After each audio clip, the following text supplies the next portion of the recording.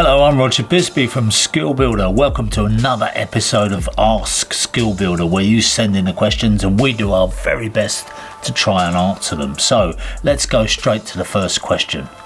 Hi Roger, my name's Will. I've got a problem. We just moved house, bought this nice house, and they've got a downstairs bathroom conversion type thing built into the garage. This is it. That's the garage through there. This is the shower room. It clogs up. The water fills up from the shower. It doesn't drain away quickly. If I take you into the garage, you'll see it comes out of there and it goes into this sanishower product. Up this pipe, excuse my bad cameraman work, into this box in, across here, up here. I've taken this coving down to have a look at it, through there, and then into the conservatory, and into those white pipes there behind that box in. Where it goes along here and into this. We've got a separate one for the toilet, and down there, as you can see, into the waste pipe. So it backs up into the shower. The toilet seems okay. Any advice? I'm guessing the pipes are too narrow. Well, Will, your plumber says the pipes are too narrow. I doubt that very much, because those pipes are a 3/4 inch overflow, which is standard pipe work for running a saniflow into a main drain. The important thing is that you go up first, and then once you've gone up, you go across and wherever you're going to go. You don't go along and then try and go up. So what this is doing is it's actually pumping upwards first, which is absolutely great. And from that point on, it should just fall to the drain. Now, it looks to me as if it's perfectly adequate to do the job. I wouldn't go replacing that pipe work.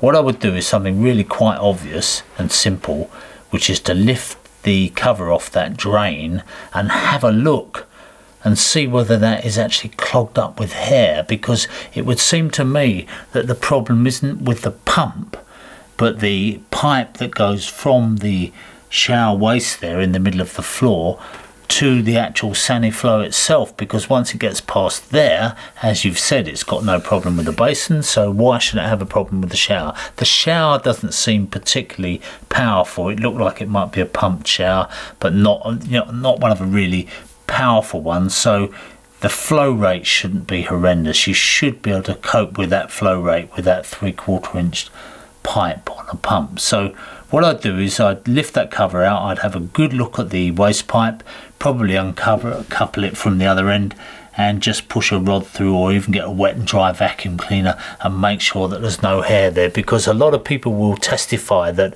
if you have a shower, those shower wastes get clogged up with hair within just a few weeks. You know, maybe it's one of those jobs you've got to do every 3 or 4 weeks to keep it flowing. So if that hasn't been done for a while, if the people that sold you that property haven't done it, and since you've been in there you haven't had that cover off and checked the trap for hair and build up of debris, then I think that's the most likely cure. I don't think you need to worry about the pipework coming out of the sanishower. I think that's absolutely as it should be. It looks alright to me anyway, and that would be the quicker and easier option. Sounds obvious, but I think it's probably all that it is.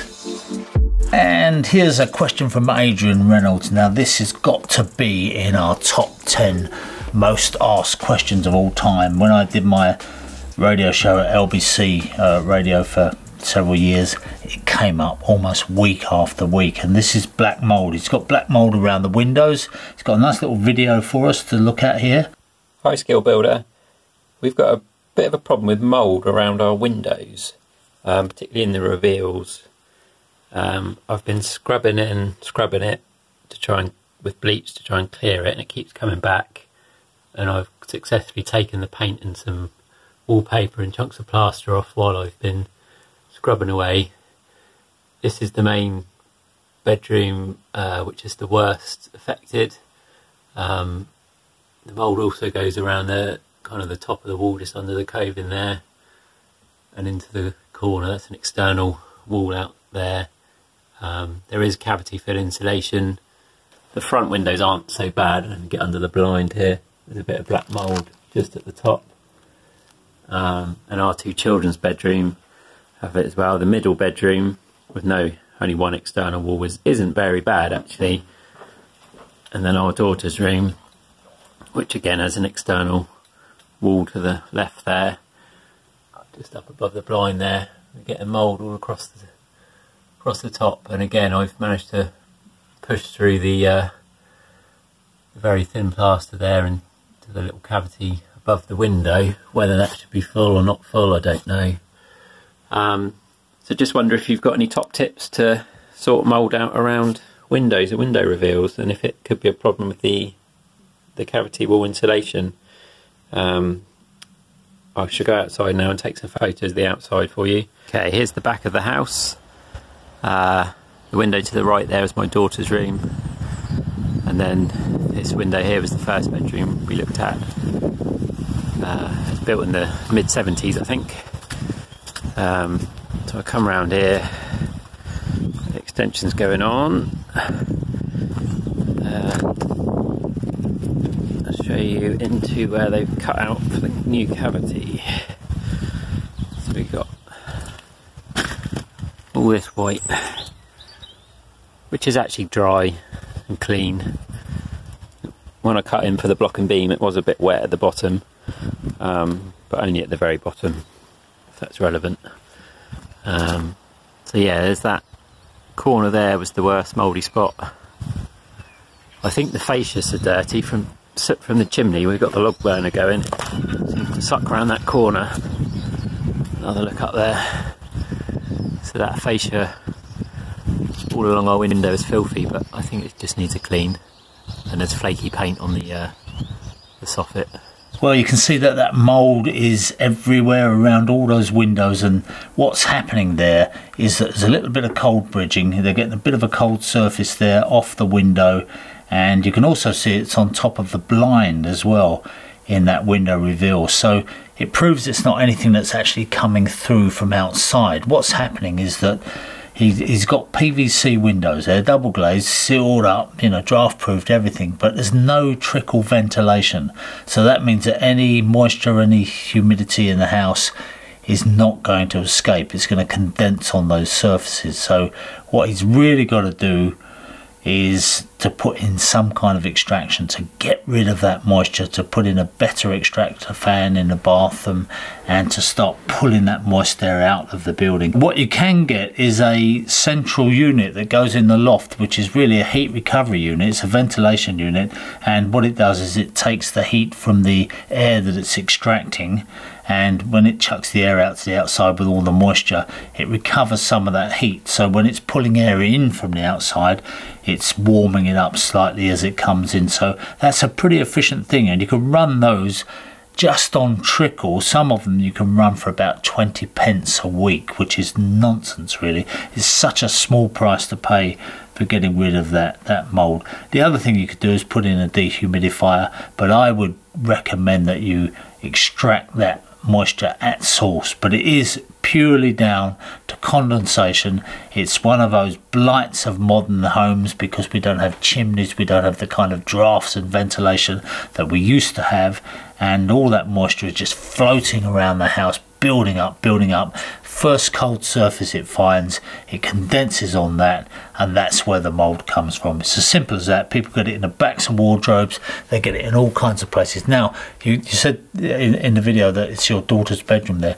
It is a pretty unhealthy environment, especially for kids, so you need to sort it out. You can't live with mould in your house like that because it has a lot of bad properties which can injure your health. So the sooner you sort it out with good extraction and maybe a bit of dehumidifying, the better. So here we've got a little one picture and an email from Zach Hake, and Zach is building some bathrooms here. He's put stud work up, which looks pretty tidy actually, gotta say, and now he wants to put on the elements board and do the job as per our videos using the same specification. But he said that he's looked around for bathroom fitters, you know, plumbers and so on. He said, and he's not very impressed. They don't really want to carry the job out to the standard that he's after, and he wonders what he can do about that, who he can get hold of. Now, it is a problem because we're finding that there's a lot of resistance among these guys who just want to slash in a bit of plasterboard and do the job on the fly and cheap, and don't want to take the trouble to do the job properly.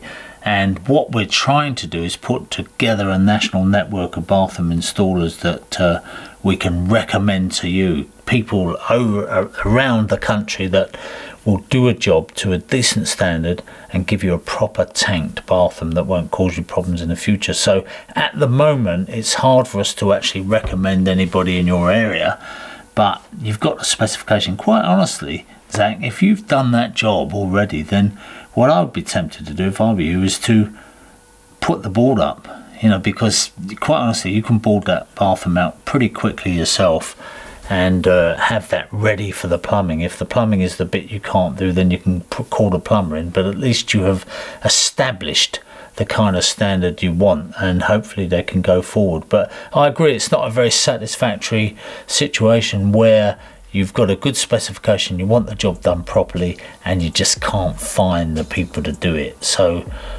we'll do what we can to solve that over the coming year, but immediately at this point all I can say is just keep shopping around and see who you can find. If you want to send us your location, we might just be able to find somebody in your area to do the job.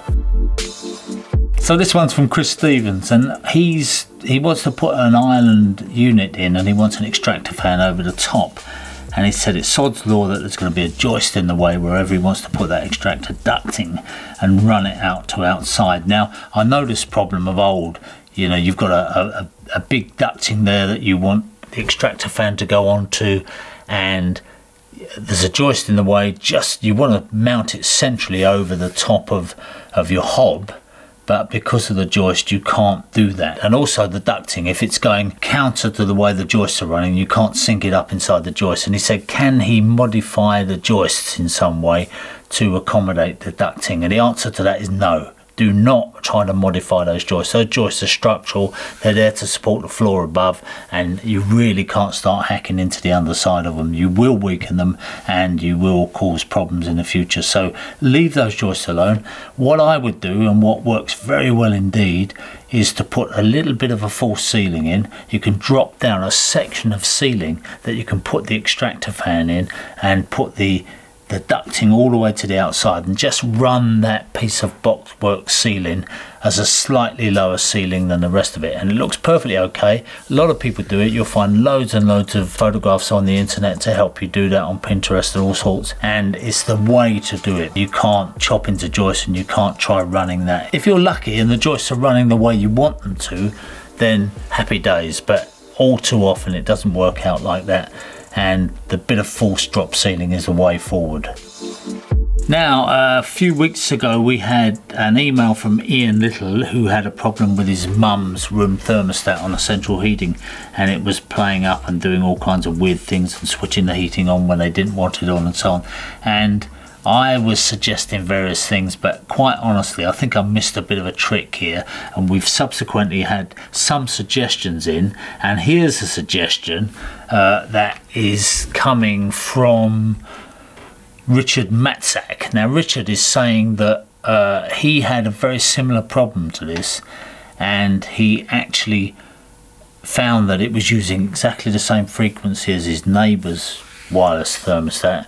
So it was basically his neighbour's thermostat which was switching his heating on and off. What he did is he actually took the little tags out the back. They've got these little jumpers, if you like, and you can pull those out and you can reconfigure to a different frequency, so that if you find that there's a clash with your neighbours or somebody down the road, and you can just pull those tags out and you can change the frequency that it transmits on. It's much the same as you do with dip switches for burglar alarms and so on, and by doing that you can get yourself onto a different wavelength to your neighbour and hopefully solve the problem. So just a little tip there from Richard, and that's great because I did miss that as an option, and it would seem quite an obvious one to do. So here's a slightly unusual question from Ryan Thorpe. He's a brickie and he's just gone out on big sites. He was working with a gang of brickies, but because of money troubles and all the rest of it, he decided to go and work on the big sites on his own, and he's now finding that on his own he can't really get the work. He needs to have a labourer or be part of a gang. Now very often what you find is you get 2 brickies or sometimes even 3 brickies and 1 labourer, and they work as a little gang and they can pick up work. But if you go out on your own and you haven't got your own labourer, who's going to knock up for you? So a lot of sites want those little units, those tight-knit units. Now he said what he really needs to find is somebody who could be a labourer. This is in the Lincolnshire area, and he said he needs somebody who can work as a labourer, maybe as a labourer stroke improver. In other words, getting on the trowel when he isn't knocking up muck, getting on the trowel, and he can learn the trade as he goes, which you would have thought was an absolutely perfect opportunity for somebody. So hopefully there's somebody out there who will see this or knows somebody who's looking to get a start as a brickie, and maybe they go to college and learn a bit there.